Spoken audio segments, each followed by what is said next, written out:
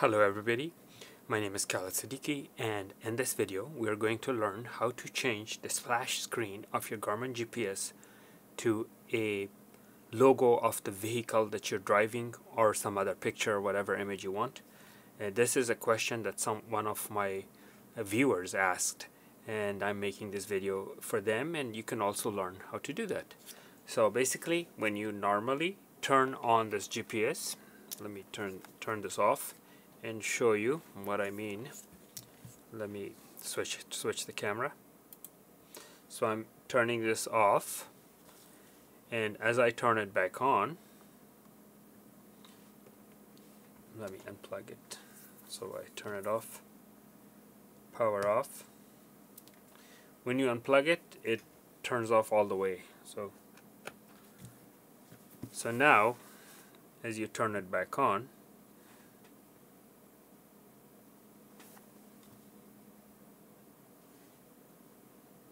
you see the Garmin logo. This person wants me to teach him how to change this to like Mercedes logo, BMW logo, or any logo matching the vehicle that you're driving. This way it will appear as if it's a part of the vehicle. So that is how we're going to learn. Alright? So the first thing we need to do is we need to plug this into the computer. The reason why we want to plug this into the computer is to see the construction of the wallpaper image and then go according to that. First, let me show you what I mean by wallpaper image. So these are the images available right now in this GPS. These are all the images available that you could set as your startup screen. However, we want to switch it to something else. We don't want any of these default stock photos, and that's what we need to do. So we need to see the characteristic of these images, if they're GIF, if they're JPEG, what pixel resolution, and we have to create an image that matches that. Okay, so let's plug this to the computer. This is plugged into the computer. When you plug it into the computer, you have this bar that moves from right to left. So I'm going to pause the video because this will take a while. Okay, so now let's switch to the computer. On the computer, you will see the GPS appear right here. I mean, this is where it is. And we want to just close that. And we will go to the PC, and this is our Garmin drive. We double click, we look at the JPEG images. So first thing, we see that all the images are JPEG. So let's see one of these images to make sure that's what they are. Yeah, that's indeed one of those images, and all those images, the default images. Okay, now let's see the dimensions of these. So you right click and go to properties. So the size is 29.2 kilobytes, and if you look at the resolution, let's see the resolution. Okay, 1 second, because this doesn't want to show me the resolution. Just a second. So we have to go to details. The resolution, we must click on details. I wanted to see if I can get it there. And details, we see the resolution. So the height has to be 232 pixels. The width has to be 480. So 480 by I'm sorry, 480 by 232. Make a note of that value, because that's what you need. So I'm gonna write it on a piece of paper. Actually, you know what? I'm gonna write it in a notepad within the computer. Sticky note.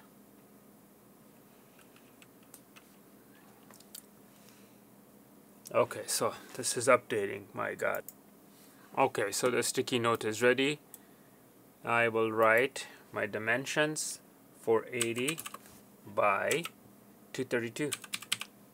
This is the number that I need to make the picture, and the picture has to be, let's see, 29.2 kilobytes, no more than that.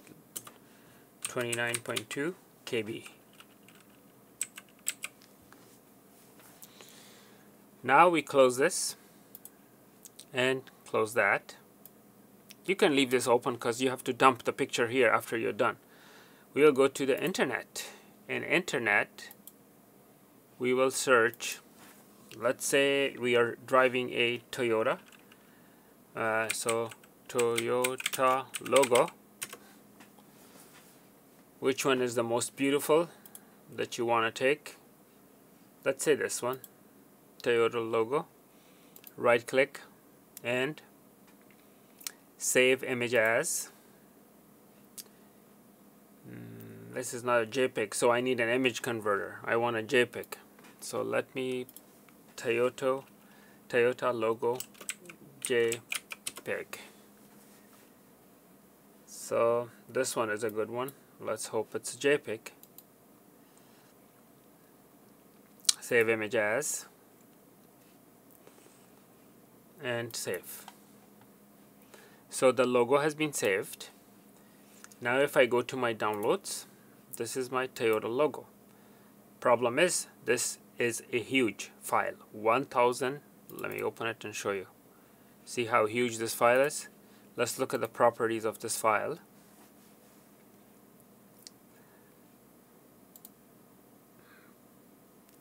Let's see.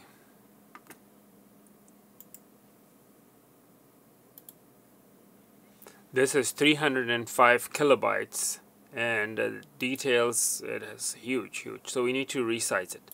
There are many free photo resizers online, but you could also do it with Windows Photo Editor or Microsoft Paint, or you can do it with Adobe Photoshop or Corel Photo Paint. There's so many software. So let's see if there is a default software. I haven't installed any photo editing software in this. I'm going to see if there is any default software that I can use that comes with this, and I don't see any default software. Photo, let's search for it. Oh, I just saw one. 1 second. Paint. Let's see if this will give me the option. No, I don't think so. Image properties. Oh yeah, you can change. So let's open it with this. Now we go to File, Image Properties, and remember the numbers that we had, 480 to 32.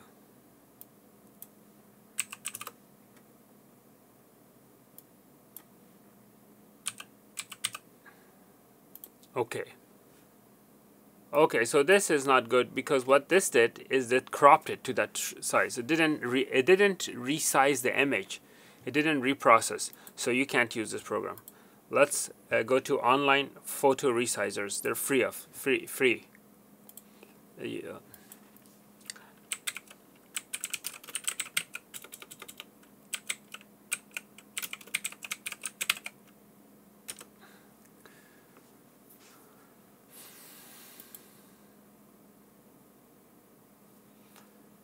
Okay, so JPEG, let's see, JPEG to JPEG. This is photo converter. I need resizer, image resizer. Oh, this is Adobe is expensive. We want a free one. ImageResizer.com. So select an image. We are going to select the Toyota logo, and we're going to open it, and voila. Now we're going to select the size we want. Where is that little sticky note? I have a short memory. 480 to 32.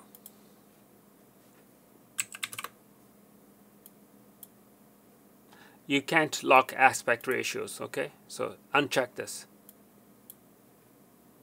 What was that again? 332? 232. 480, 232. 480, 232. This will stretch the picture a little bit. It will change the shape. But let's see what happens. Let's see. resize image, download image, and let's look. Yeah, so it kind of, you know, we have bars on the side because I didn't want to stretch it. But now I'm sure there are settings in there. Right here there's settings that allow the program to change the image aspect ratios by stretching it. But since I didn't choose that anyways, I'm going to use this, whatever this is, so that's fine. Okay, so now let's put that inside the GPS. Where is my GPS? This is my GPS Toyota logo, the small one. See, it's only 19 kilobytes. My GPS would love that. It's very lightweight, very lightweight.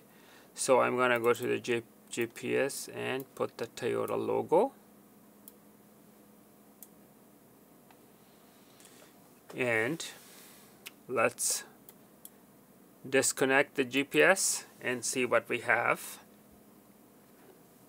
So now we're disconnecting the GPS and we'll see what we have here. Let me go back to the, there you go. Okay. The logo is not going to come yet because I have to pick it. I have to choose that Toyota logo. So right now it will still be Garmin. Even when you change the logo, in the beginning Garmin will still be there, but then the Garmin will change to the logo of your choice. So now, settings, picture viewer, scroll down, choose the Toyota, and then when you choose the Toyota, you go to info, and right here, display at power on. See that?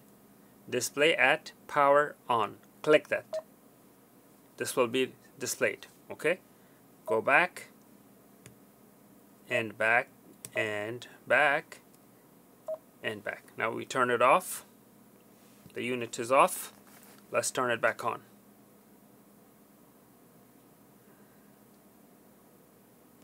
Okay, after this the logo will come.